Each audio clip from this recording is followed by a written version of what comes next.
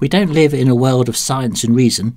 If we did, there would be no climate emergency. Instead, we live in a world of politics, a world of opinion, of ignorance, of selfishness, where the people in charge are there because they're popular, not necessarily because they have the best ideas or the best understanding of what's going on. From time to time, I get comments from people on the channel saying it's futile for scientists to try and tell governments about climate change or to try and tell the public about how bad things are, because if that sort of approach was going to work, it would have worked years ago. But the Counter Everything channel tries to be positive, now and again at least. So in this video, we're going to see the story of a single scientist who managed to win the confidence of the British government, and if our civilization can be saved, a lot of it will be down to him. First of all, though, we have to understand just how unscientific members of Parliament and politicians are. Several years ago, the Royal Statistical Society asked British members of Parliament, if you were to have a coin and you tossed it twice, what are the chances that it would come up heads both times? Well, there's a 1 in 2 chance of getting heads, so you need to get heads the first time. And then after that, if you toss the coin a second time, there's a 1 in 2 chance of getting heads, so 1 in 2 times 1 in 2 is 1 in 4. If you've got the answer 1 in 4, or 25% of the time, you should get heads.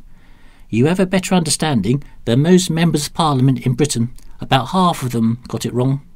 But most of them thought they had a good grasp of maths, which I think sums up the egos of politicians.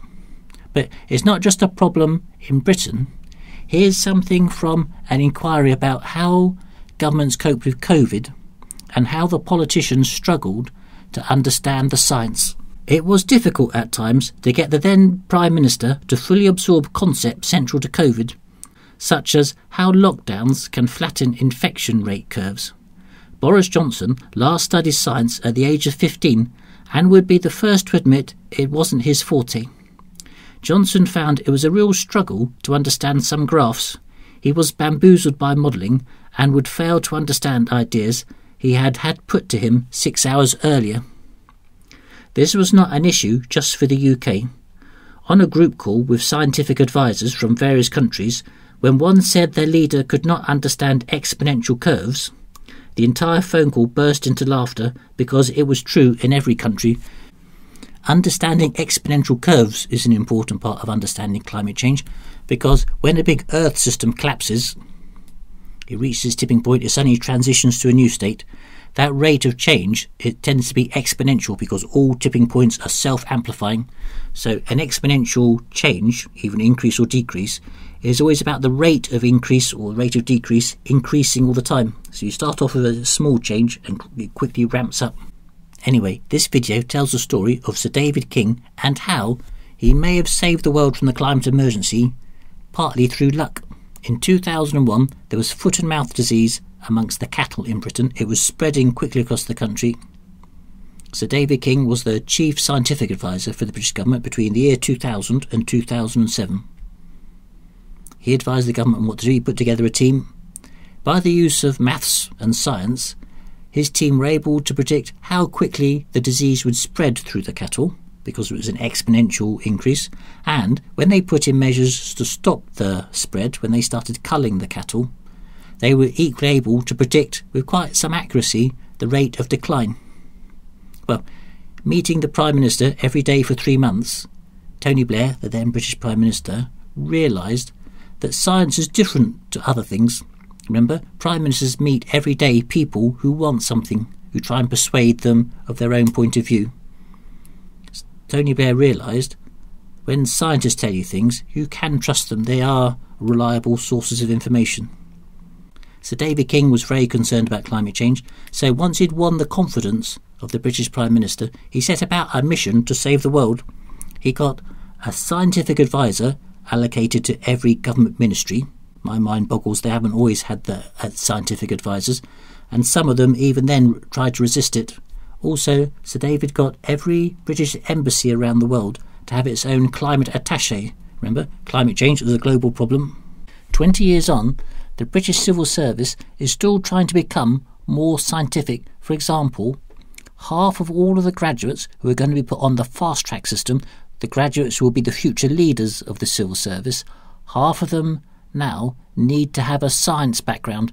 Sir David produced a report showing how Britain was likely to be impacted by flooding by the year 2080 due to climate change. Members of Parliament started to take it seriously, although they asked him not to tell the public how serious it was. So when sometimes people say the government is not being straight with us about climate change, they have got a point. There are times when the government, at least once, has tried to restrict information about climate change from the public. The report is available online though, because one of Sir David's demands was every advice he gave to the British government needed to be public.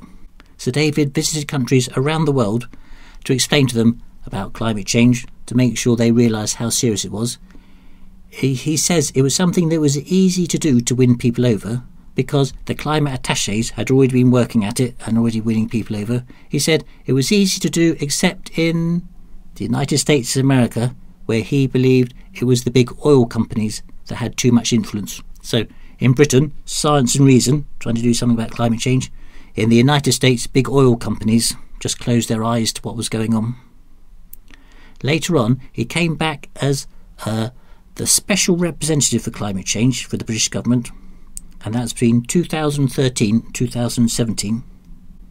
You can see the difference between science in Britain and big oil in America, because in 1997 the United States Senate voted 95-0 that the United States government should not enter into any agreements that would mean the United States had to reduce its CO2 emissions, unless China did, even though China had a very low CO2 emissions at that time. Where in Britain, when they introduced the Climate Change Act in 2008, about 10 years later, 650 members of Parliament voted. Only 5 of them voted against the Climate Change Act, and the Climate Change Act commits the British government to reducing CO2 emissions, not as part of an international agreement, but just on its own terms. The British government would this is before Paris 2015. The British government had already committed itself to making quite large reductions. Why didn't they listen to big oil? Because Sir David had been round talking to them about science.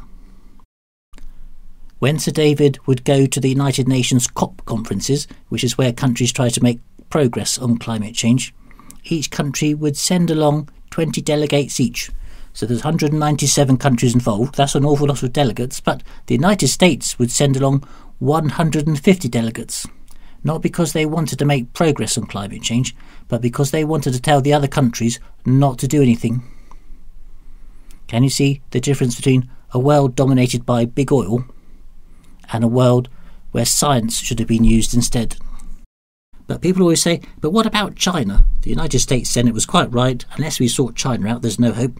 So Sir David did do something about China. He spent a year researching the impacts of climate change on India and China, working with Indian and Chinese scientists, as an official project that the Indian and Chinese governments were involved in.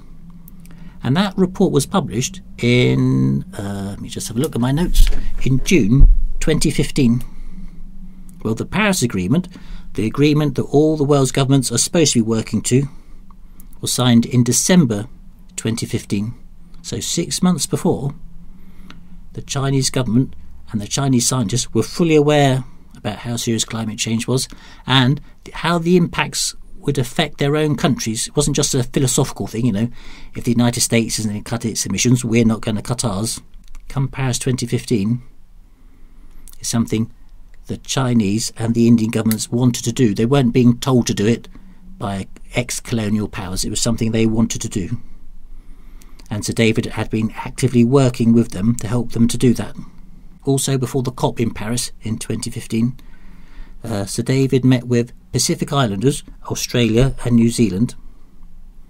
And at that time, Australia recommended to the islanders, don't worry about climate change, just grow your economies as quickly as you can, and then when climate change comes, you've got more money to deal with it. Well, the sea level rises mean when climate change, or the worst aspects of climate change, start to arrive, those islands will be underwater. So that wasn't really a solution for the islanders. So Sir David got the British government to agree that when they went to Paris, that they would commit to a maximum rise in temperatures of 1.5 degrees Celsius. So that 1.5 goes back to that meeting that Sir David had with the Pacific Islanders and Australia and New Zealand. And to strengthen the hand of the British government in Paris in 2015, he made sure the British government had set aside billions of pounds of grant to help the poorer countries cope, and the British government had been involved and had supported the Intergovernmental Panel on Climate Change and their scientific work. So if you compare Sir David's experience in Britain, where science was followed, with, for example, James Hansen's experience in the United States, where big oil was a dominating factor. James Hansen reports 2004, when he was critical of the Bush administration's energy policy, he was banned from speaking out, whereas Sir David was paid by the British government to speak out and to speak out all the way around the world. Can you see the difference it would have made to the world if, 20 years ago, science had been the dominating factor all over the world and not politics and influence and lobbying and all those sorts of things? So that's the story of David King. It's a quicker video this week, but there are two other prime ministers or chancellors who need to be mentioned. If you look at the list of European prime ministers, European leaders, most of them have backgrounds in law or business. Quite a few of them have backgrounds in medicine, which is sort of scientific. But the two people who stand out as being proper scientists, number one is Margaret Thatcher, and the other one was Angela Merkel, and they both have key roles in tackling climate change. Margaret Thatcher is remembered in Britain for all sorts of reasons, but here's one thing she did where she spoke out very early on about how countries needed to respond to climate change. We are now seeing a vast increase in the amount of carbon dioxide reaching the atmosphere. The annual increase is 3 billion tonnes, and half the carbon emitted since the Industrial Revolution still remains in the atmosphere. At the same time as this is happening, we are seeing the destruction on a vast scale of tropical forests, which are uniquely able to remove carbon dioxide from the air. I believe we should aim to have a convention on global climate change ready by the time the World Conference on Environment and Development meets in 1992. 32 years ago, it would be much easier to tackle climate change. We need a realistic programme of action and an equally realistic timetable. Each country has to contribute, and those who are industrialised must contribute more to help those who are not.